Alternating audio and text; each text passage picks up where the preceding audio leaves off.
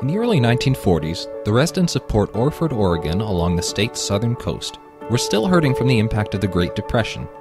They desperately wanted to make a living off their city's abundant natural resources like timber and copper, but the roads they needed to bring their goods to market were either inadequate or non-existent, and they felt their concerns were being dismissed or neglected by state lawmakers who hailed predominantly from the larger, better-paved cities in the north. So the mayor of Port Orford, Gilbert Gable, decided to take matters into his own hands. In a public speech in October 1941, he suggested that if lawmakers would not heed the concerns of southern Oregonians, they ought to form a new state altogether, joining with the people of Northern California who were enduring the same frustrations with their public leaders at the same time. Gilbert Gable, who had previously worked in public relations, may have hatched the plan as a publicity stunt to bring attention to the issue of unbuilt roads. But residents on both sides of the border began to take the idea of secession seriously. After receiving the endorsement of the Yreka, California Chamber of Commerce, the Board of Supervisors in Siskiyou County, California allocated funds to explore the possibility of separating from the rest of the state. Meanwhile, the Siskiyou Daily News held a public naming contest to christen their new state and settled on the name Jefferson. Jefferson residents even developed a state flag and state seal, which included a gold pan with two X's in the middle, symbolizing the double cross that residents felt from leaders in Salem and Sacramento. On November 27th, 4 counties, including Curry County, Oregon, and Del Norte, Siskiyou, and Trinity County, California, officially declared their independence, and the self-appointed border control of the new state of Jefferson began halting drivers on Highway 99 to hand out copies of their Proclamation of Independence. On December 4th, following the unexpected death of Jefferson's governor, Gilbert Gables, several prominent media members were in attendance to watch the inauguration of the state's new governor, John Childs. Newsreels from the celebration in Yreka, California were scheduled to be released in theaters the following Monday, December 8th. Jefferson residents felt uplifted by the recognition and encouraged that this high-profile coverage would lend national legitimacy to their drive for statehood. But to their misfortune and to the shock and sadness of the entire United States, their quixotic campaign was abruptly curtailed by a more serious turn of events. December 7th, 1941, a date which will live in infamy.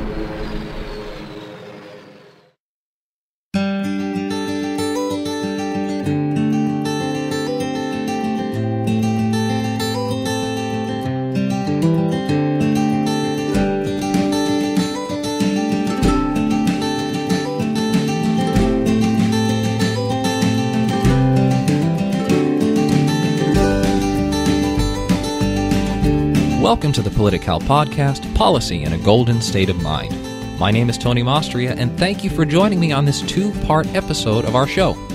As I mentioned last week, we just passed a very special anniversary in California's history, celebrating its 165th year as a state. California was admitted to the Union on September 9, 1850, so between this week and next, we'll be talking all about statehood, including how California became a state, and more interestingly, how people have tried to break it up into more states since then. Depending on where you look, there have been anywhere between 24 and 200 attempts to split California over the last century and a half. And in honor of this revered tradition in our state, I decided to split this episode into 2 parts as well. Also, this subject is just overflowing with colorful characters and kooky ideas, and frankly, I wasn't prepared to cut any of them out of the story. They all deserve their chance in the spotlight. So instead of sending you one extra long podcast all at once, I'm going to give you 2 smaller, more manageable podcasts spread out over the week. Hopefully that helps the crazy go down a little easier. Anyway, 165 years as a state may not sound like much, especially compared to the likes of Delaware, Georgia, and Maryland, who have an extra half-century of statehood under their belts.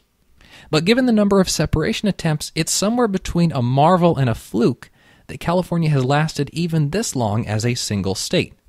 The Yreka Rebellion, described at the top of the show, is just one example of the many concerted efforts to divide California.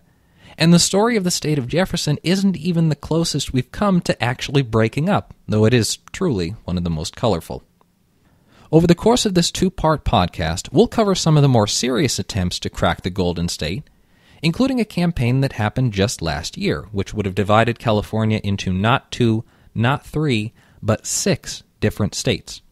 And as I mentioned, we'll also be looking at some of the wackier efforts at separation, including one that involved converting a cargo ship from World War II into an artificial island off the California coast to create an independent nation and tax-free fish factory.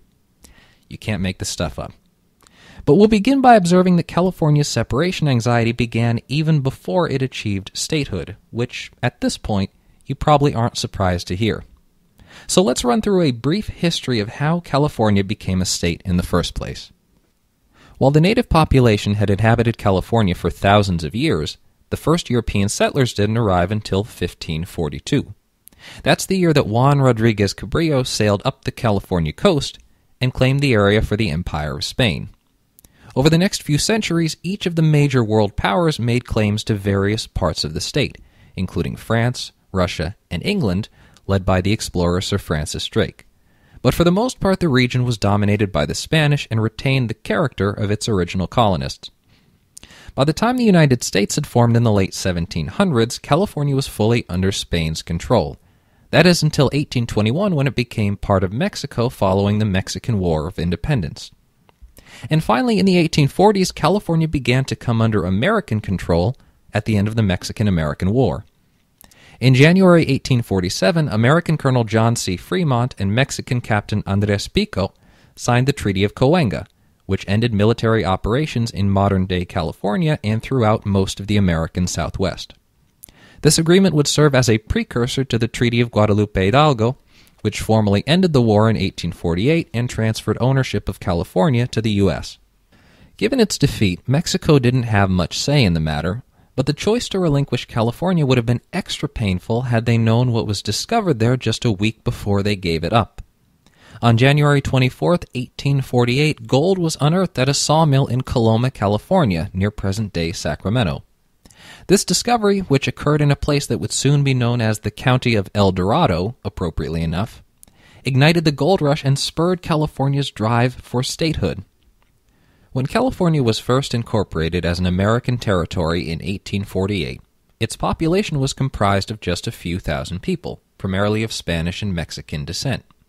These people, known as the Californios, mostly resided in Southern California, where they lived in sparsely populated communities and subsisted predominantly on agriculture. But by the end of 1849, California's population had ballooned to about 100,000 people, fueled by the newcomers hoping to strike it rich in California's northern mining towns. At the time, California was still emerging from the effects of the Mexican-American War, but the territory's recent migrants, who came primarily from American cities in the east, weren't fond of the system of military rule in place at the time. So they called a constitutional convention for the goal of creating a civilian government instead. In September and October of 1849, delegates convened in the city of Monterey to develop a state constitution, as well as a precise map of the territory their new state would occupy. The plan was passed by the convention on October 13th and sent to Congress and the President for federal approval. After a few failed attempts to pass the plan in Congress, including an initial push by Senator Henry Clay of Kentucky, California's admission to the Union was finally approved as part of the Compromise of 1850. The plan, which actually consisted of 5 separate bills, was brokered by Senator Stephen Douglas of Illinois and sought to diffuse regional tensions around the question of slavery in the new territories. After passing both the House and Senate, the plan was signed into law by President Millard Fillmore on September 9, 1850, and with that, California became the 31st state in the Union. In any other case on statehood in America, this might be the end of our story, but in California, it's only the beginning. And if our experience of the last 165 years is any indication, California becoming a state may actually be the least interesting part of our history on this issue. Right from the beginning, a huge portion of California's newly minted population felt buyer's remorse over the state they'd just created. The center of discontent rested in the southern half of the state, with the small community of Californios who'd been rapidly overtaken by newcomers in the north. As early as 1849, when California held its first constitutional convention, the small number of Californios in attendance expressed grave apprehension over the idea of a united California. Their concerns were sincere and legitimate, revolving around the fundamental issues of taxation and representation. They worried that because they subsisted on agriculture and owned large tracts of land for that purpose, they would be forced to contribute substantially more in property taxes than those in the North, who generally worked in mining and leased the parcels of land where they lived and worked. As a result, they agonized over the possibility that they might be impoverished simply from making a living. Californians were also concerned that despite their long-standing residence in the region, they would be politically overpowered by the more populous Northerners who had arrived in just the past few years. And they were less than thrilled that the new halls of government, including the Capitol and Supreme Court, would be situated so far away in the northern half of the state, where they were at best inconvenient and at worst inaccessible.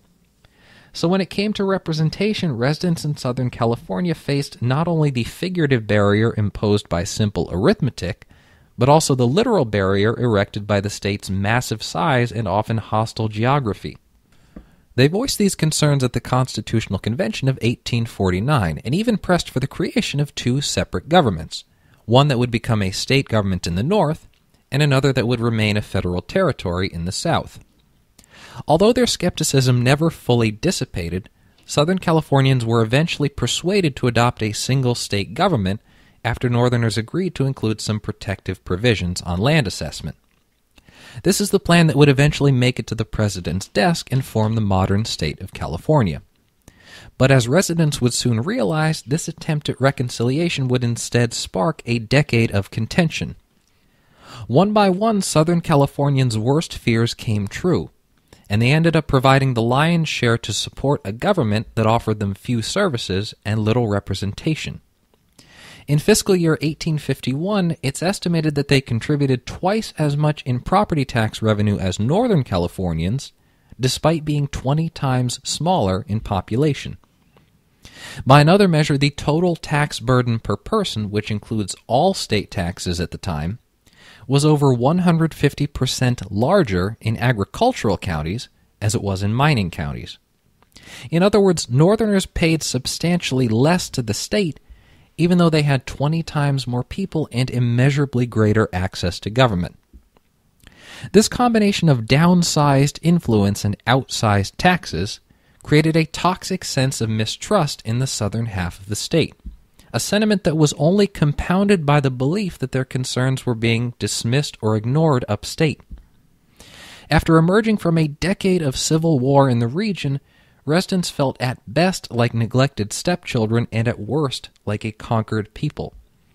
They believed the present system of government was patently unfair, and, convinced that this wasn't what they signed up for, they agitated for a change.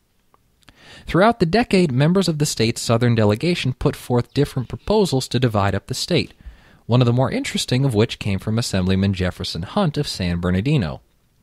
Hunt's bill called for the state to be split in two, but the committee that reviewed his proposal changed that number to 3, California in the middle, Shasta in the north, and Colorado in the south.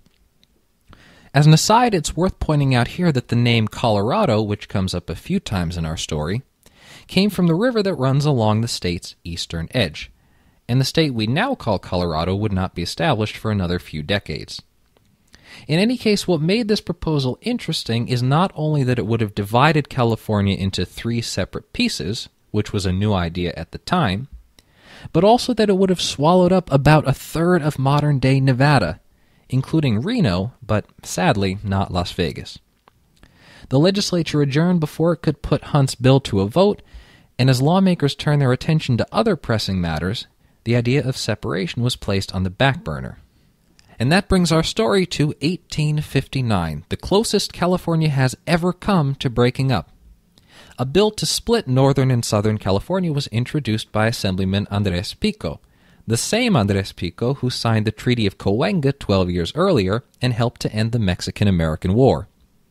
The legitimacy of Pico's proposal was due in large part to his credibility on both sides of the issue. Pico was a Southern Californian who had previously served on the Californio side of the Mexican-American War. But he'd also been gracious in defeat and readily embraced the American system of government, even serving as a California state legislator several times throughout the 1850s. Pico's proposal would have divided the state along the Tehachapi Mountains to form a new federal territory called Colorado, encompassing the southern counties of Los Angeles, San Diego, Santa Barbara, San Luis Obispo, and San Bernardino. By this time, the North had come to accept that there were serious and possibly irreparable problems in their union with the South, and saw Pico's proposal as a potentially amicable solution to these areas of discord. Interestingly, shortly after Pico unveiled his idea, 8 counties in California's far north, including Del Norte, Trinity, and Siskiyou, proclaimed that they too were prepared to form their own state. In truth, these counties probably had little interest in seceding, and their gambit was instead an attempt to blunt Pico's proposal, if not a parody of the secession movement as a whole. But the sideshow provides an intriguing bit of foreshadowing for what would occur almost identically 8 decades later. Whatever this proto-Jefferson sideshow revealed about California at the time, Pico's proposal was ultimately passed by the Assembly and Senate and, when put to a vote of the people, received 75% support from residents in the affected counties. Finally, Governor John Weller signed the bill and sent it to Washington for approval, and for the first and only time in history, the state of California bid itself goodbye. There was just one problem. All of this happened on the eve of the 1860s, and as compelling as California's problems seemed locally at the time, they paled in comparison to the tensions brewing in the country's east. Pico's proposal was received by a federal government bracing for civil war and was quickly relegated to the bottom of the nation's priorities. As this incident showed, and as the citizens of the state of Jefferson would find out 80 years later, the only thing that's kept California together for so long seems to be poor timing.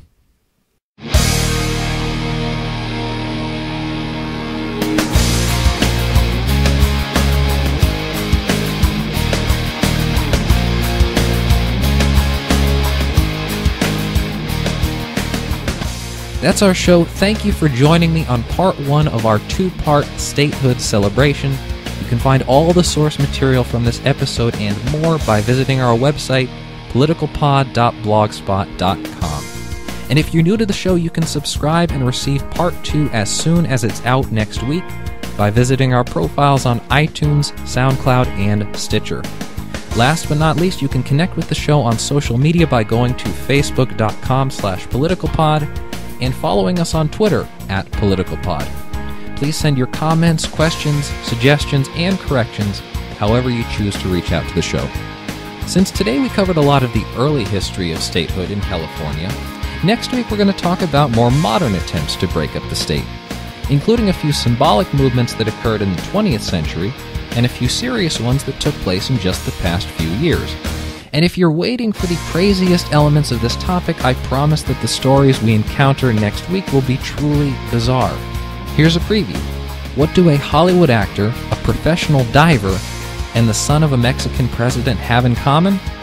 A concrete ship, a quarry full of boulders, and a shared dream of tax-free seafood. What does any of this mean? Tune in to find out. Thanks for listening, and I'll see you next week.